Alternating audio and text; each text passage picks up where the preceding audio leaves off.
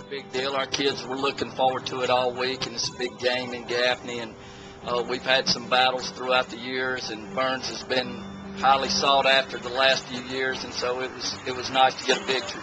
I reckon he could probably run for mayor of yeah, pretty much so, yeah. But how does he control them boys? You know, them big old high school boys. How do you handle them big old high school boys, Got some big assistant coaches.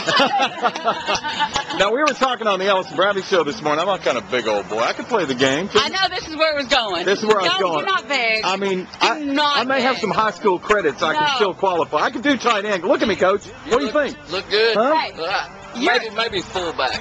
Yeah. Fullback. I can do that. Your end hasn't been tight since 87, okay? Let's just put it out there. Coach Jones, you and the Gaffney Indians, congratulations. The Ellis and Bradley High School Team of the Week. Nice job, man. Thank you very much.